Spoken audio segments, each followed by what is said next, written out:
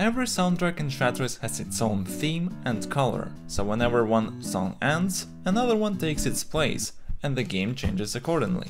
But how exactly do I change the color palette of my game? The answer lies within post-processing. If you think that this feature is only for 3D games, then just take a look at Shatris with post-processing turned on and off.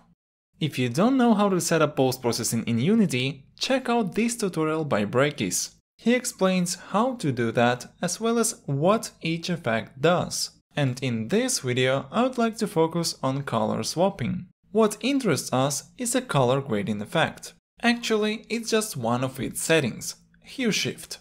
Here's a demonstration of what it does. Basically, I found 3 values that looked good to me, wrote them down and assigned them to post-process volume with the help of a script. Maybe you will find a better solution, but here's how I made it work.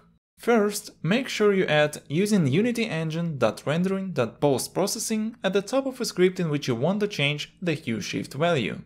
After that, you could manually reference post-process volume with a serialized field, but most likely in your game you're only using one such object at a time, so let's simply find it.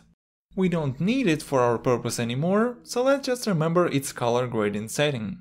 Now all that's left to do is accessing hue shift parameter of color grading and assigning some value to it. Hue shift can take float numbers from -180 to 180. So in our example, let's just pick a random value and apply it. Finally, I added a simple way for us to see the effect in the game.